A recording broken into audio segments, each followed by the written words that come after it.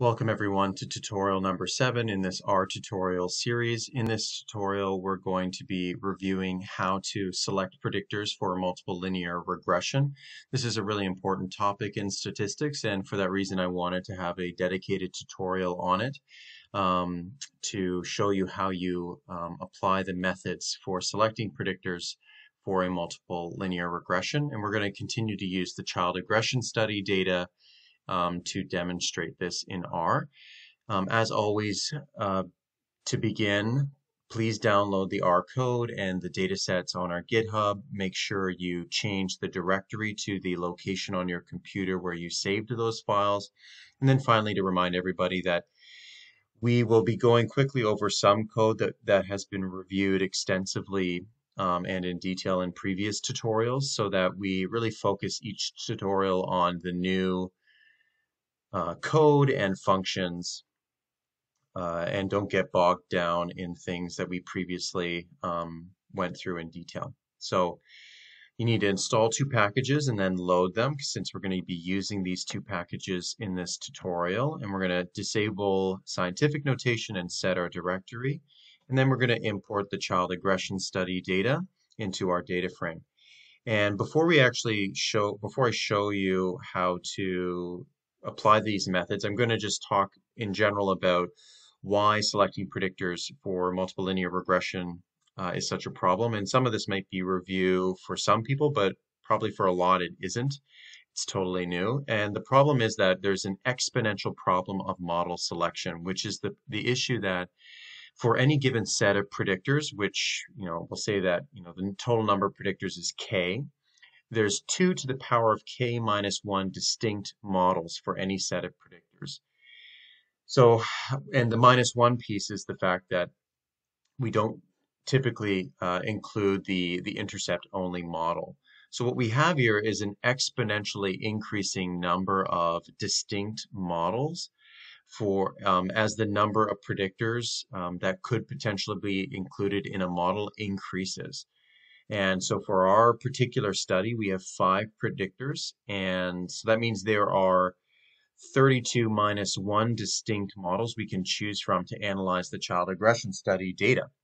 Now, why is that an issue? So that's an issue because we need some kind of rational process to choose the model out of the total set of distinct models. And that's what these methods that we're going to be reviewing today are trying to do.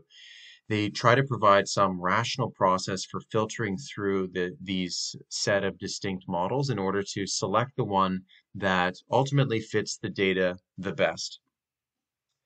Now, in terms of the actual methods for selecting predictors, in general, and all of this is reviewed in our statistics lectures, which is the part 2 of the linear regression.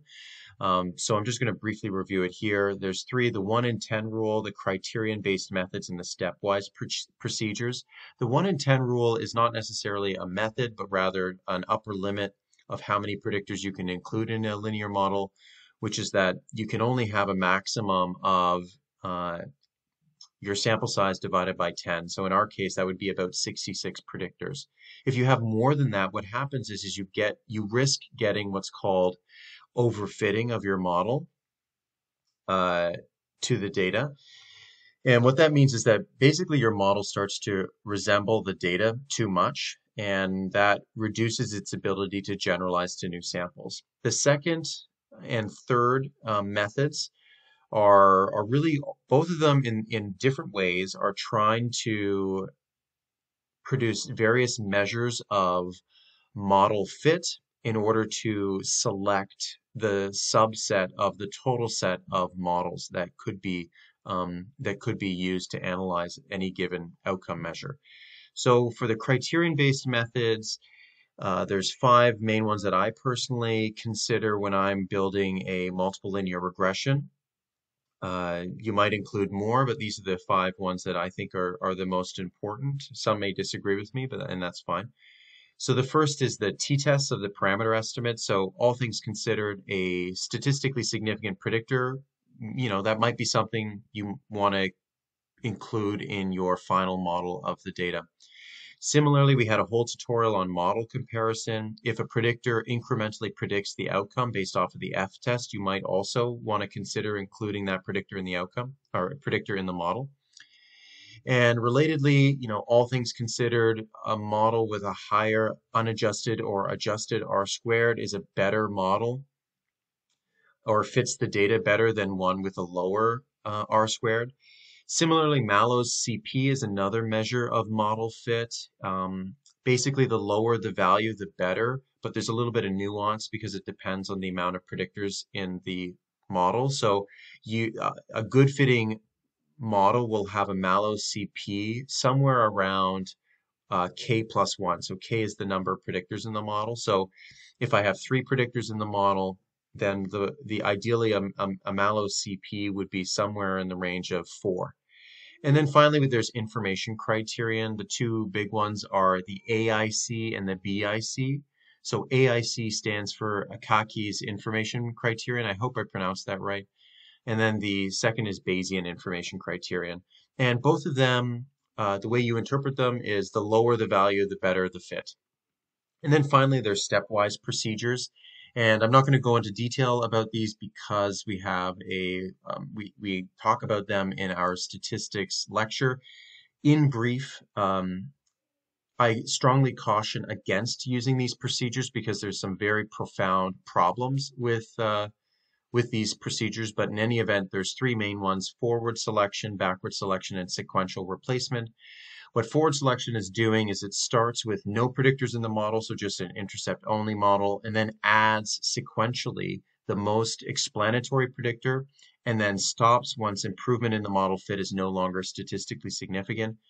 Backward selection is the opposite of that. It starts with all the predictors in the model and then removes the least explanatory and then stops when all the predictors in the model are statistically significant. So it'll just do that process of removing predictors until all of the predictors are statistically significant.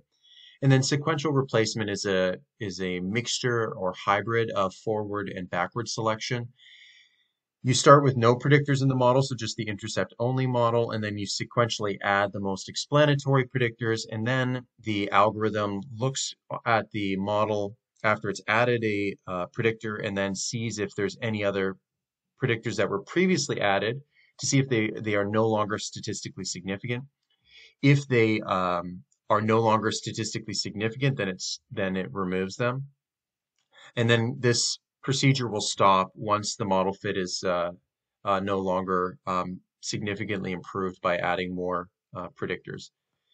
So the package that we're going to be using to calculate these criterion-based methods and the stepwise procedures is the OLSRR package. So I encourage you to look up this PDF. It's quite a neat package and very helpful for this particular important task.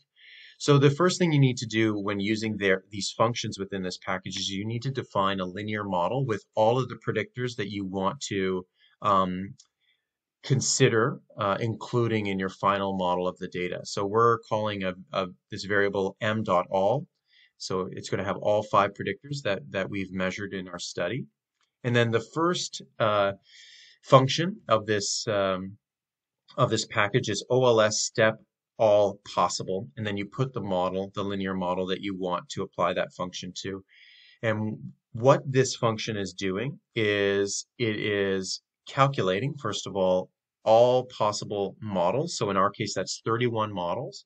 And then for each of those models, it is calculating various criterion measures of model fit, and for all of those models. And then we're putting all that information in this variable called all.mod, so all models. So let's run that code and see what happens.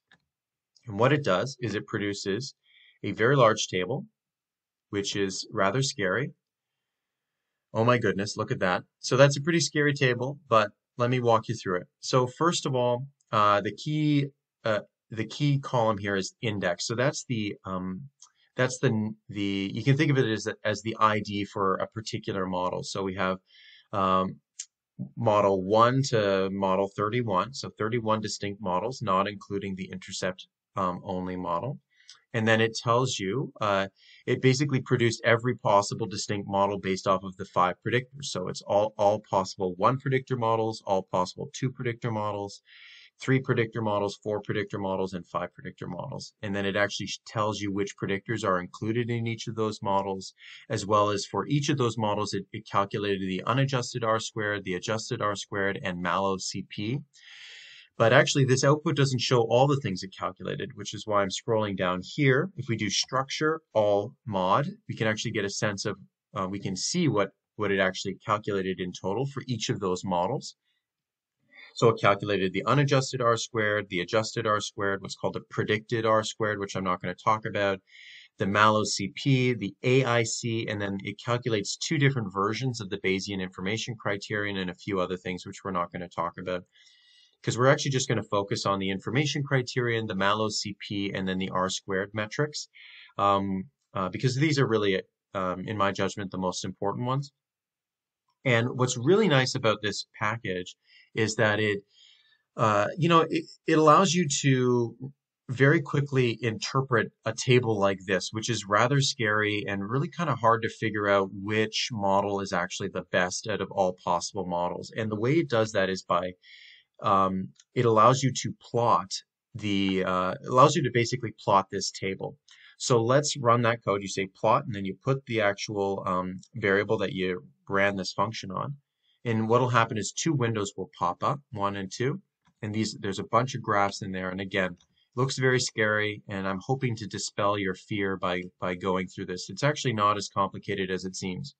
So first of all, notice that it has all the major model fit metrics. So R-squared, malloc-p, and then the 2 information criterion.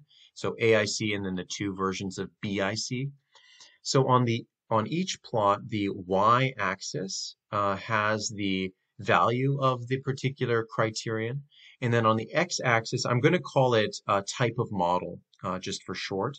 By type of model, I mean, is it a model with only 1 predictor, 2 predictors, 3 predictors, 4 predictors, or 5 predictors? And it does that for all of these plots.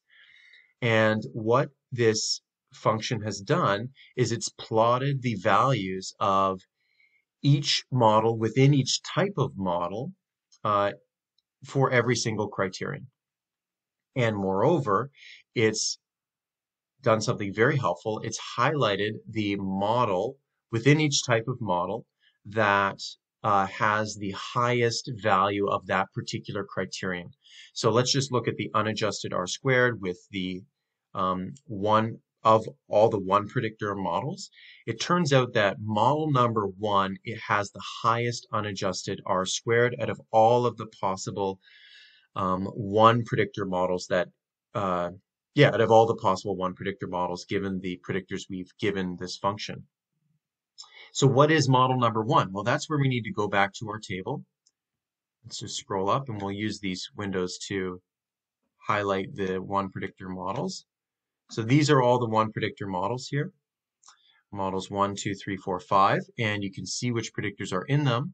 And you notice model number 1, which is under the index column, that tells you what the model IDs are. So model number 1 is the coercive parenting style model. So that actually has, of all the 1 predictor models, that has the best fit. And it's the same principle for all the other model types. So whether it's 2 predictors, 3 predictors, 4 predictors, or 5 predictors, this function tells you which one is the best fitting. So it's of all these types of models, models 1, 6, 16, 26, and 31 are the best fitting models within each type of model.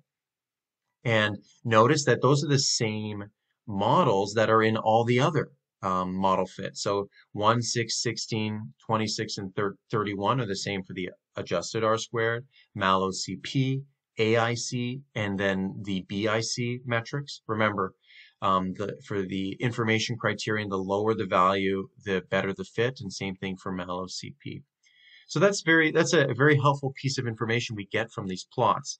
But this plot doesn't, or these plots don't just tell you which is the best fitting model within each type of model. It actually gives you a sense of what is overall the best fitting model of all possible models, which is 31. 31 possible models, I mean. And if you're, maybe some of you have already picked up on this, it looks like that a four predictor model has the best overall fit, meaning it has the most optimal balance of all these different uh, ways of getting at model fit. So specifically, it seems to be that model 26 is probably the best fitting model of child aggression scores. So it has the highest or one of the highest R squared and adjusted R squares. It has the lowest MALO-CP. It also has the lowest AIC and one of the lowest BICs, at least based off of this measure, and the lowest BIC based off of this measure. So what is model 26? So it's a four predictor model, and let's go back to our table to figure out which one it is. So let's go down model 26, which is here. So we see it has model 26 is a four predictor multiple regression with coercive parenting style video games. So the amount of time a kid plays video games, the sibling aggression scores, and the amount to which they have additives in their diet. So that actually turns out, based off of these metrics, to be the best fitting model. So that's a very helpful piece of information. Now, what we did was a kind of very involved process by looking at all possible models. So this package makes our life a little bit simpler by just focusing on the best subset of each type of model. And remember, by type of model, I mean whether it has one predictor, two predictors, etc. So you use this function called OLS step best subset, and it'll calculate the best of each particular subset. So then you can figure out of the best subsets, which one is actually the best model. That's a lot of bests in one sentence. Let me just run the code and this will all make sense, hopefully. So let's run it and take a peek, and it should produce something very similar to what we just saw. Open it up a little bit. So look at this. So we have the best subset of each type of model. So either one predictor, two predictors, three predictors, four predictors, or five predictors. And it turns out the best model within the type of model of having one predictor is the one with the coercive parenting style. The best model within all possible two predictor models is one with the coercive parenting style and video game playing, etc. And then this output shows the model fit measures for each of those best fitting models, the best subset. And again, you can look at the structure of that of the output. You can see that it calculated all those different criterion, and also you can plot this to make your life a bit easier to figure out which one of the best subsets, which one is overall the best fitting model. So let's do that, and we should get the same two plots or two windows. And it's the same plots, but because we're only considering one model for each type of model, it's just a line plot. And this in actually shows us much more clearly that the four predictor model, specifically the four predictor model is the best overall fitting model. It has the highest R squared.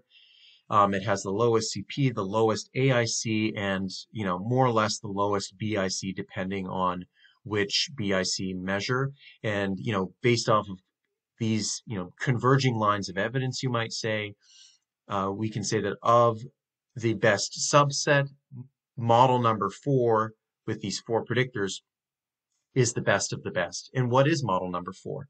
Well, it's model 26, which we saw just a moment ago. And model 26 is the one with the coercive parenting style, the amount of time a kid plays video games, sibling aggression, and the additives in their diet. So that's the criterion-based methods. And then finally, to end off this tutorial, we're going to talk very briefly about how to calculate or how to run the forward selection and backward selection and the sequential replacement procedures. Let's just run them and see what happens. So to run them, to run a forward selection, you apply this function with the OLS step forward _p, so it's using p values. and you put the model that you want to, that has all the predictors that you want to consider. And I'm putting details as false because otherwise it generates this very large output. It's just going to, by doing details as false, it's just going to show the final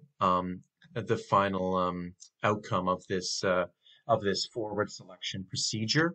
So let's run that. And so now we can see what happened. So it ultimately converged on a 4 predictor model. So in step 1, it entered the most explanatory predictor, which was the coercive parenting style, and then progressively added or iteratively added more predictors to the model, and then stopped when improvement in the model fit was no longer statistically significant. So notice that it stopped before adding the television predictor, because television actually wasn't a statistically significant predictor in the overall model. So it converged on the same, this is model 26 that we saw above. Backward selection sort of does the opposite. So it starts with all the predictors in the model and then sequentially or iteratively removes the least explanatory predictor and then stops when all the predictors are significant. So it removed the least explanatory predictor, which was the television predictor, and then after it removed that, the 4 remaining predictors were all statistically significant. So it just did one step and then it was finished with the backward selection. And then finally, sequential replacement again converged on the same answer that that the 4 predictor model is the best fitting model for the aggression scores using the methods that I described above. And that takes us to the end of this tutorial. So that is, in a nutshell, how you can, in R, apply these sort of predictor selection procedures using criterion-based methods and stepwise procedures to build your multiple linear regression models. So thank you very much for your time. Next tutorial, we are going to talk about collinearity and multicollinearity, again using the child aggression study data. Until next time, I'm very grateful for you taking the time to listen to these tutorials, and I hope they're helpful. So until next time, take care. Bye.